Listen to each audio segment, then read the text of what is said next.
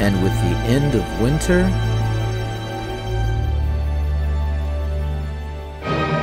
spring arrives.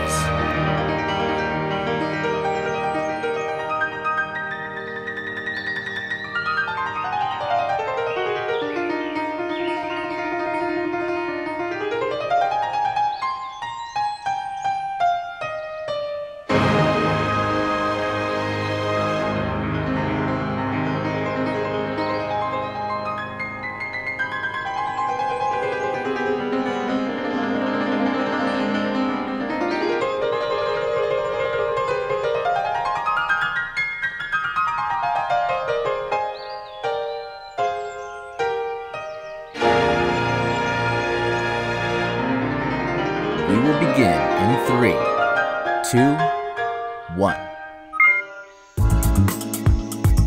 Plants, animals, and insects. Join me, Jacob Cardenas, on a journey of discovery, exploring, and observing plants, animals, and insects. Created by Jacob Cardenas. The great state of Texas. Also the second largest state in the U.S. To catch a glimpse of some of the many species of wildflowers Texas has to offer, one could simply take a drive down one of its many interstates or highways during the spring. The many species of plants and trees found here, in addition to the many species found on our planet, play an enormous role in our ecosystem. Through a process called photosynthesis, plants consume carbon dioxide, making the air safer for us to breathe. Also, different flowers and leaves are a food source for many different species of plant-eating animals.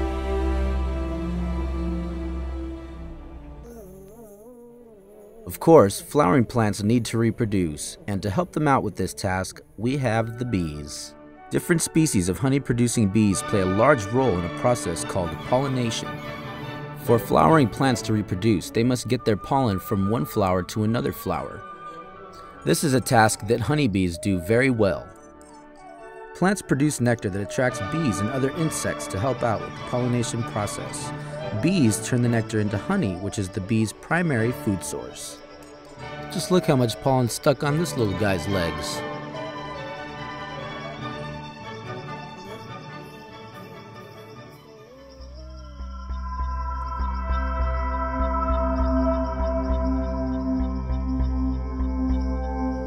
Here is one of my personal favorites, the Texas spiny lizard.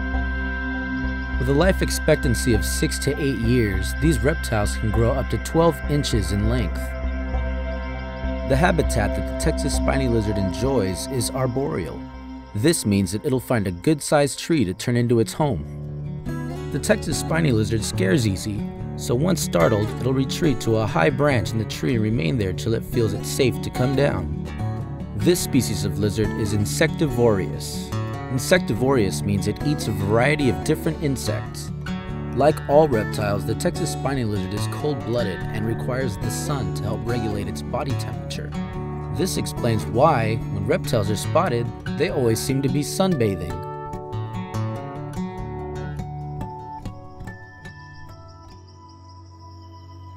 If found in the wild, the Texas spiny lizard can adapt to captivity well. But like all species found in the wild, it is recommended that they remain there, so that this species of lizard can continue to be a thriving species here in South Texas.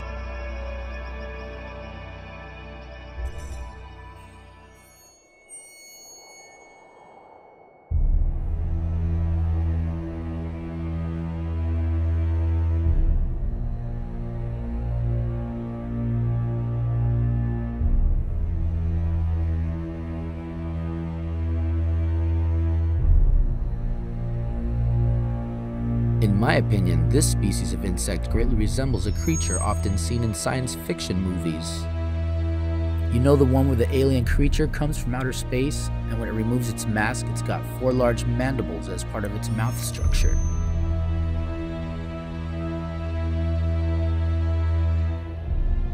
Difference being, this species isn't from outer space. The pale wind scorpion.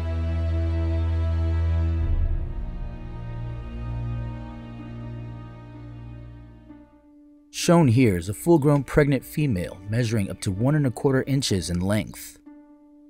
A single female wind scorpion can produce a clutch of up to 50 eggs at a time.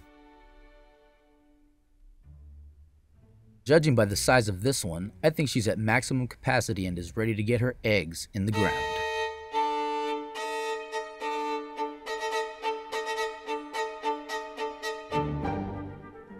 A female wind scorpion will search for a spot safe enough to dig a burrow to lay her eggs. Once the burrow is finished and her eggs are laid, she will stand guard for 2 weeks for them to hatch. Wind scorpions are carnivorous and very agile hunters, feeding on insects and small vertebrates. Once the younglings have all hatched, it'll be completely up to them to find food and fend for themselves. The wind scorpion is classified as an arachnid. This means that it's part of the same family as your everyday garden variety spiders. One noticeable difference between wind scorpions and other spiders is that wind scorpions have an extra pair of antenna-like legs called pedipalps. The pedipalps on the wind scorpion serve many different functions, including water intake and sensory perception.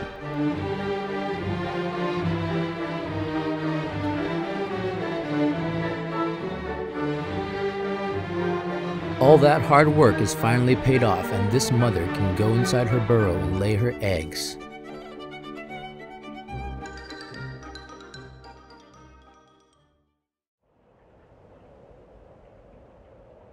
After a little bit of searching, I was able to come across another species of burrowing insect. This species is called the burrowing wolf spider.